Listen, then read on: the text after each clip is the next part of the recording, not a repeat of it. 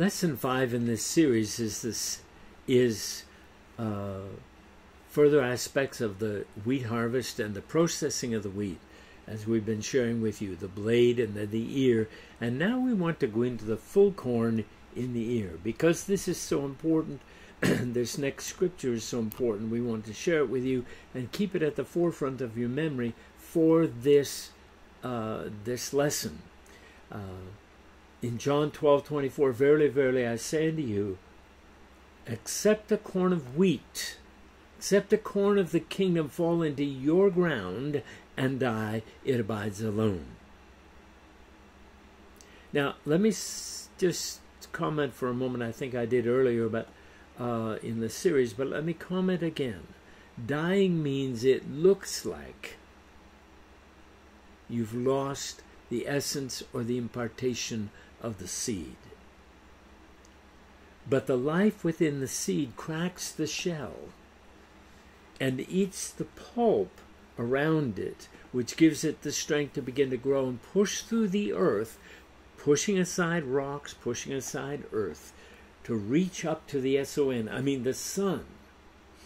So it produces the blade and then the ear, and then the ear develops into the full corn, or the result of that which was planted that looks like what was planted.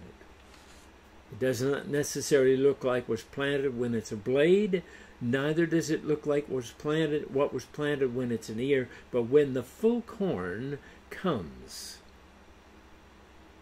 then it looks like.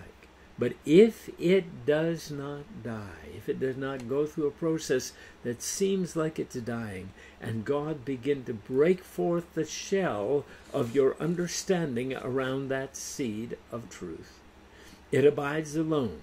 But if it die, and remember the last lesson we said the Holy Spirit must even teach us how to die. We don't know how to die, and we don't know what that means. For each person, it might be dying to a different thing. It might be dying in a different way. We must let the Holy Spirit lead us. Because you see, when He, the Spirit of truth, is come, He will lead you and guide you into something you don't know. So when we come to this scripture, we say, Holy Spirit, I don't know what it means to fall into the ground and die. Holy Spirit, I don't want to abide alone. I want to learn how to die so that much fruit comes from the dying.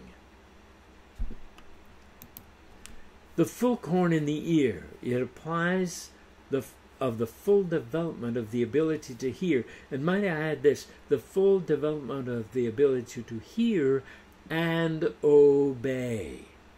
Many hear, but they don't hear with a heart to obey, and therefore nothing comes of what they hear. They have an academic knowledge, they have much understanding in the natural, and maybe even in literal, but they don't have substance, because substance in God and in the wheat comes from letting God do a work in your heart.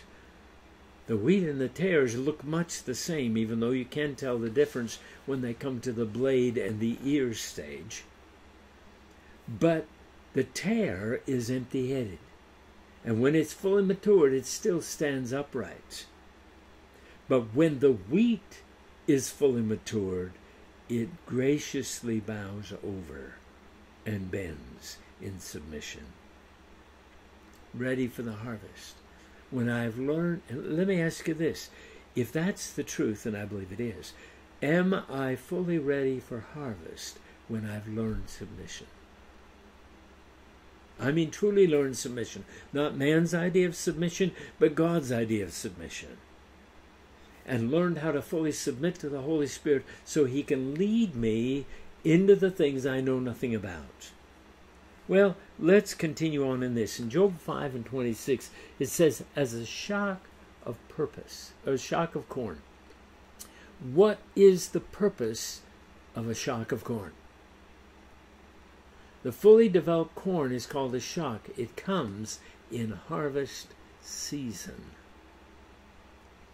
In Isaiah 28 and 28, it talks about one of the purposes for full-grown wheat or full-grown corn is it provides the process by which wheat is ground for bread. And remember, Isaiah 55 and 10 says it gives seed to the sower and bread to the eater.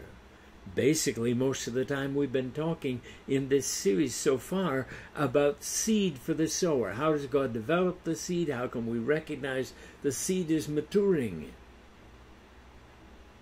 And again, I want to come back to, it's not how much I know of the process, it's how much I give myself to the process. There are many who do not have a great access to the Word of God, to the Bible, to the Scriptures in many countries, but they're more mature than we in North America who have our theological degrees. I remember one day I was listening to Richard Wurmbrand, and God spoke to me. He said, "Bill, Richard Wurmbrand is mature beyond his theology." And some years later, when I was being ordained and I was looking at the men who were the group who I was being ordained under, there were some older men there, tremendous men of God, sweet, precious men of God. And the Lord said to me, they are mature beyond their theology. See, I do not have to know the theology to be mature, but I do have to have experienced the Word, whether I understand what I've experienced and can explain it or not. And so there are people today in the earth, in other countries, and possibly a few here in North America, who are mature beyond their theology. In other words, they can't explain what they feel or why they've come the way they've come, except that God has brought them there. And yet their theology may be further back in their understanding. Their academic theology and academic understanding may be further back than their experience. So there are two purposes for growing wheat: to be replanted for a new crop or seed for the sower, or to be made into bread to feed the hungry. In the next section on this series, we want to take some time on that very principle. What does it mean to be made bread for the hungry? It is important for this end time and for what I believe God's getting ready to do and what we are getting ready both as individuals, the church, and the world to go through. There must be bread for the hungry. We're coming into times of famine on different levels, both naturally and spiritually. And if we're not prepared, we will accuse God when the problem does not lie with God. God has provided everything we need, but we have not learned to store up the corn and store up the wine and store up the oil and store up these things. So we're going to talk for a little bit in the next couple of lessons about what it means to be processed by God to become bread for the hungry. Here is our contact information, and we ask you to pray into what we've shared and ask God if you are going through some of this stuff and don't know it because you've not had teaching. Remember, God is producing something in the earth. It's not just an exercise in futility. It's not just healing the sick, raising the dead, and casting out devils. It's producing a character and a nature. It's producing something that God wants to give to the hungry of the world. Not only in some sovereign things, but to make you into something He can give the world and that will bring them life. Here's our contact information, our snail mail address. If you prefer to send us help by check or send questions by snail mail, that's fine. Our address, our web address is there, and on that page, of those pages actually, you will find courses that we have written that can be taken for ecclesiastical degrees in through the Institute for Strategic Christian Leadership. You can also find DVD courses and DVD individual messages and CD messages, all available for purchase.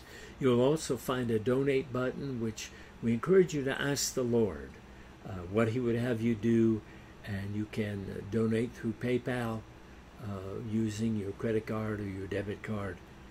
All donations are gratefully accepted and can be received through the Institute for Strategic Christian Leadership, under which Dr. William J. Hurst Ministries functions.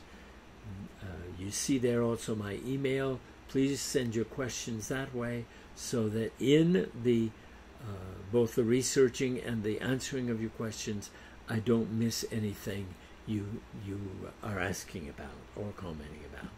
This is Dr. William J. Hurst of Dr. William J. Hurst Ministries and the Institute for Strategic Christian Leadership, teaching all nations the practical Word of God and mentoring students, one student at a time.